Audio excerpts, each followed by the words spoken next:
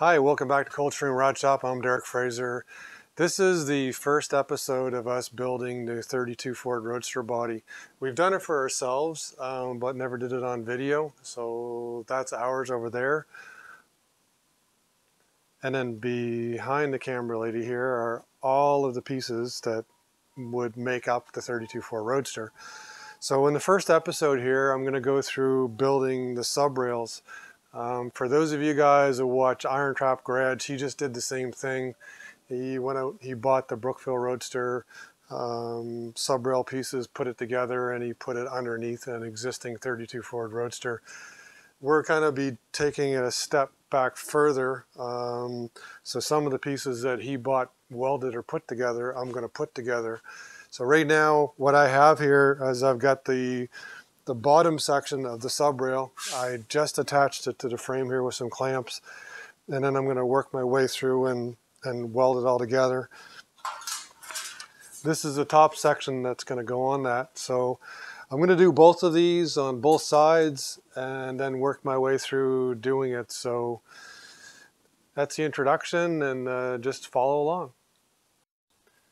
So here's the next step. We last left off, I had the inner sub rail. I was welding it. So I did that side and I did this side. So this side now, it's completely welded, and I dressed it. You can see on the inside where I've got good weld penetration all along. So that's the lower subframe right there. It's going to go on it. The piece between the camera lady's legs here is the upper sub rail that actually is going to go on here. On the driver's side, I've actually put them together. So I've got the inner and the outer sub rail put together here and tacked in place. So that's it there. I'm going to carry on, and I'll just dress these welds up just a little bit. But in the factory, what they would have done is they would have spot welded here and there. And that's what they do at Brookville as well. They basically take a spot welder and they weld the two of them together. There is a little bit of dolly work that you have to do, because when you fit the inner sub rail into the outer sub rail, you've got to basically open this up so that they fit together, and then dolly them together and make a nice smooth surface here. So again, I'm just going to carry on with this. I'm going to dress those welds up a bit, put that on the frame, switch over here, do this one, and then I'm going to drill the holes into it. So here we are now. The passenger side sub rail is all put together and welded. I've drilled all the holes. As I described before, all these parts we got from Brookville were seconds, and the holes were seconds. They typically are laser drilled pinholes where the holes are matched, so I actually had to move a couple of the holes to suit the holes in the frame. So sub rail's done, both sides are bolted down. What I got to do now, these two cross pieces, I've got to weld them in place. So there's two pieces, I don't know if you want to call them dowels or whatever, but they come in under the bolts here, and then these pieces get welded on top. So I'll clamp those down and weld them.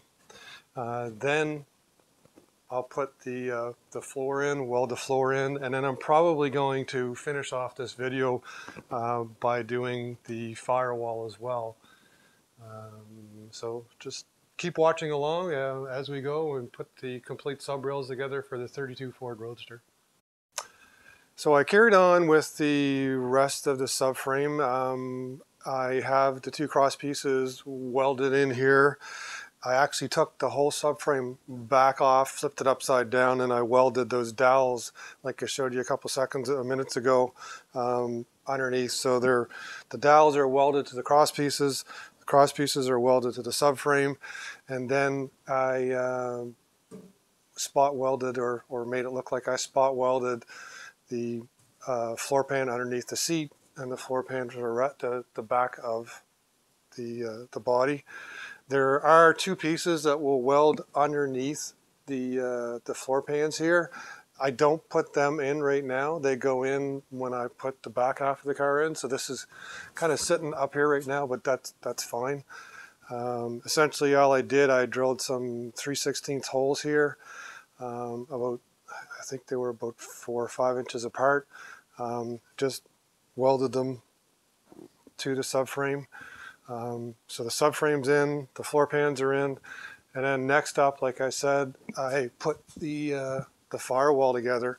So when you get these firewalls from Brookville, you can order them completely put together, but the way we ordered them, we got them with all these parts. The feet were seconds, everything was seconds, so the feet had to be trimmed across the bottom here, on both sides, and even the sub rails had to be trimmed back on the end here as well, so it would go on.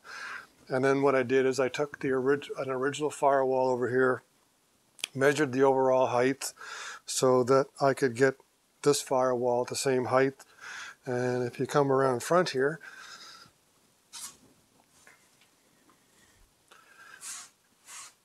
there was some holes here on the firewall feet. I just opened them up a little bit. I clamped everything in place, made sure everything was square, everything was the right height, and then I like to have my feet splayed out to the sides like the originals are. Brookville, I think when you buy them, they have the feet going basically straight up and down, but if you go look on an original firewall, these feet are actually splayed out on an angle like they are right here. So that's the firewall. The floor pan and the sub rail is done. That's the end of this episode. The next episode we're going to do is put together a string of videos of building the cowl sides and the cowl top, and that'll be the next step on building the 32 Roadster. That's it for now. Hopefully you enjoyed. Any questions, shoot me a message, shoot me an email. If you want to see a picture of something, I can message it to you. Just let me know. Try and help out, okay? Everybody take care. Talk to you soon.